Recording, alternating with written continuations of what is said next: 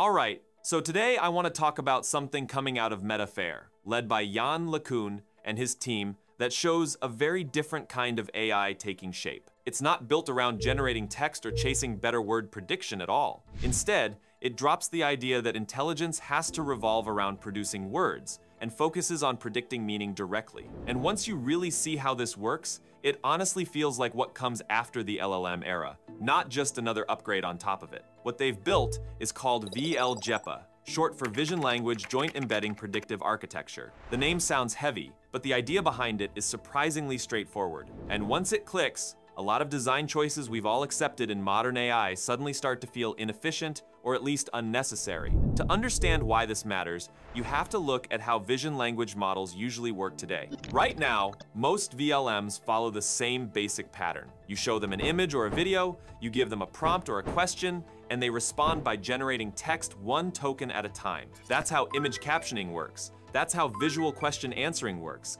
That's how most large multimodal models operate under the hood. They're trained to predict the next word, then the next word, then the next word, again and again. That approach clearly works, but it comes with some hidden problems. The first issue is that these models are forced to learn a lot of things that don't actually matter for correctness. Take a simple example. If you ask, what happens if I flip this light switch down? There are many answers that are all perfectly fine. The light turns off, the room gets darker, the lamp goes dark. Humans immediately understand that these all describe the same outcome. But for a token-based model, those answers are totally different. They're different sequences of symbols with almost no overlap. During training, the model has to learn exact phrasing, word choice, and sentence structure, even though none of that changes the meaning. A huge amount of training effort goes into modeling surface-level language variation instead of the underlying idea. The second issue shows up when you try to use these systems in real time. Token-by-token generation is slow and awkward if you're dealing with live video, wearables, robotics, or anything that needs to understand what's happening continuously. You can't really know what the model means until it finishes generating text. The semantics only appear at the end of the decoding process. That adds latency, burns compute, and makes it hard to update information selectively. This is exactly where VL-JEPA takes a completely different route. Instead of predicting words, VL-JEPA predicts embeddings. These are continuous vectors that represent meaning directly, not the surface form of language. During training, the model never tries to generate text at all. It learns to map visual input and a text query straight into a semantic representation of the answer. The system is built from 4 main components, and each one has a clear role. First, there's the visual encoder. This takes an image or a sequence of video frames and compresses it into a set of visual embeddings. You can think of these as visual tokens, except they're continuous vectors rather than discrete symbols. In this setup, they use VL-JEPA-2, a self-supervised vision transformer with around 304 million parameters, and it stays frozen during training. Next comes the predictor, which is the core of the whole system. This module takes the visual embeddings and the text query, like a question or prompt, and predicts what the answer embedding should look like. It's built using transformer layers initialized from Llama 3.21b, but without causal masking. That means everything can attend to everything else. Vision and text interact freely. Then there's the Y encoder. This encodes the target text during training, the correct answer, into an embedding. That embedding becomes the learning target. Importantly, this representation is meant to capture the meaning of the answer, not the exact wording. Finally, there's the Y decoder, and this part is barely involved. It doesn't participate in training at all. At inference time, it only gets used when you actually need readable text. Most of the time, the model stays entirely in embedding space. Training works in a simple loop. You give the model a visual input, a query, and a target answer. The Y encoder turns the answer into an embedding. The predictor tries to produce that same embedding from the visual input and query. The loss is computed directly in embedding space, not in token space. What matters here is how the model learns without everything collapsing into noise. VL-JEPA is trained so that its predicted meaning is pulled toward the correct meaning, while different answers are kept clearly separated. In practice, this forces the system to build a structured semantic space. Similar answers cluster together naturally. Different answers stay far apart. Instead of memorizing phrasing, the model organizes meaning itself, which keeps the whole representation stable and useful. This leads to the key insight behind the whole approach. In token space, multiple valid answers can be extremely far apart. In embedding space, those same answers can sit close together. That turns a messy, multimodal learning problem into a clean, single-mode one. The model no longer has to guess which wording you want, it just has to understand what the answer means. Because of this, VL-JEPA doesn't need a heavy language decoder during training.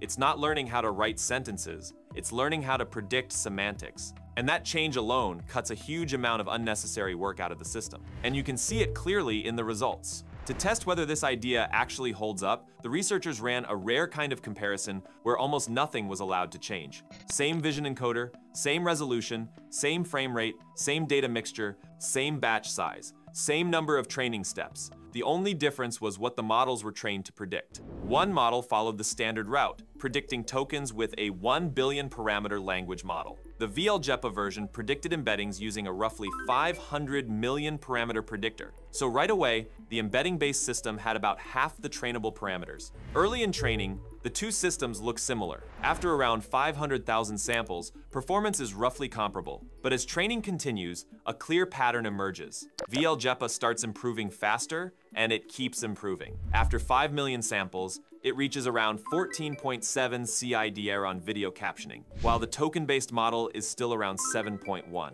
Classification accuracy jumps to about 35% top 5 for VL-JEPA versus roughly 27% for the baseline. And the gap doesn't close later. At 15 million samples, the difference remains. VL-JEPA continues to learn more efficiently, even with fewer parameters. That's not a tuning trick, that's a structural advantage. The story doesn't stop at training efficiency either. Inference is where this approach really starts to shine, especially for video. Because VL-JEPA produces a continuous stream of semantic embeddings, it supports something called selective decoding. Instead of generating text at fixed intervals, you monitor how the embeddings change over time. If the meaning stays stable, you don't decode anything. If there's a significant semantic shift, then you decode. They test this on long procedural videos from EgoXO4D. These videos average about 6 minutes each and contain roughly 143 action annotations per video. Decoding text is the expensive part, so the goal is to recover the annotation sequence while minimizing how often decoding happens. They compare two strategies: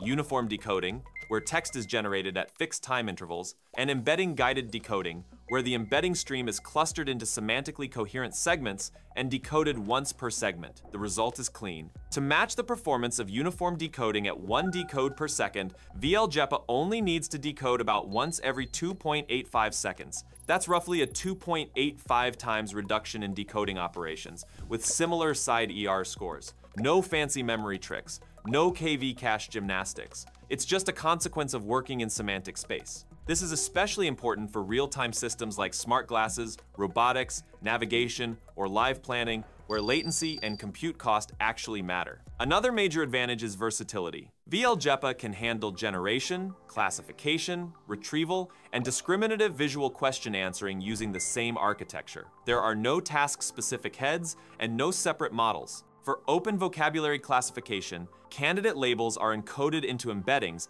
and compared to the predicted embedding. The closest match wins. For text-to-video retrieval, the text query is encoded and videos are ranked by similarity. For discriminative VQA, all candidate answers are embedded and the nearest one is selected. They evaluate this across a wide set of benchmarks. On 8 video classification datasets and 8 text-to-video retrieval datasets, the base VL-JEPA model, with 1.6 billion parameters and only about 2 billion training samples, outperforms CLIP, SIGLIP2, and Perception Encoder on average. Some of those baselines have seen up to 86 billion samples. After supervised fine-tuning, the VL-JEPA SFT model improves even further. It's no longer strictly zero-shot, but as a single generalist model, it approaches specialist systems that are tuned individually for each dataset. On visual question answering, the results are especially telling. They evaluate on GQA for compositional reasoning, Tally QA for complex counting, and POPE and POPE v2 for hallucination detection.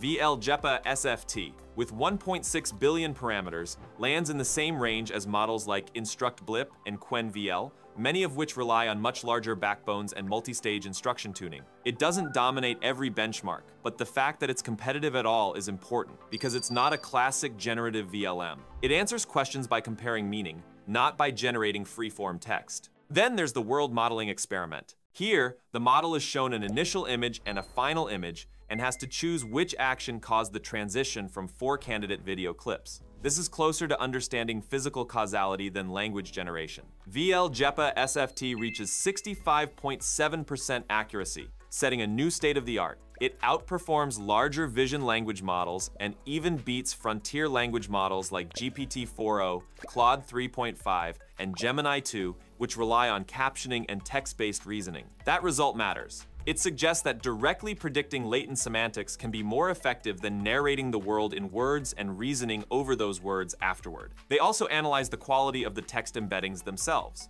Using hard-negative benchmarks like SugarCrate++ and Vizsla, they test whether the Y encoder can detect subtle semantic changes, like swapped attributes or altered relationships. The base VL-JEPA Y encoder outperforms CLIP, SIGLIP2, and Perception encoder, indicating a sharper and more structured semantic space. Finally, they stress test the system through ablations. When the large caption-based pre-training stage is removed, performance drops sharply, especially for classification and retrieval. Freezing the Y encoder hurts alignment. Overly simple training objectives weaken learning. Larger predictors help, particularly for VQA. Visually aligned text encoders consistently boost retrieval and classification. The pattern is consistent. When components that support semantic learning are strengthened, the model improves. When they're removed, it degrades. That kind of behavior is exactly what you want to see from a system that's meant to scale. VL-JEPA isn't trying to replace language models everywhere. Tasks like deep reasoning, tool use,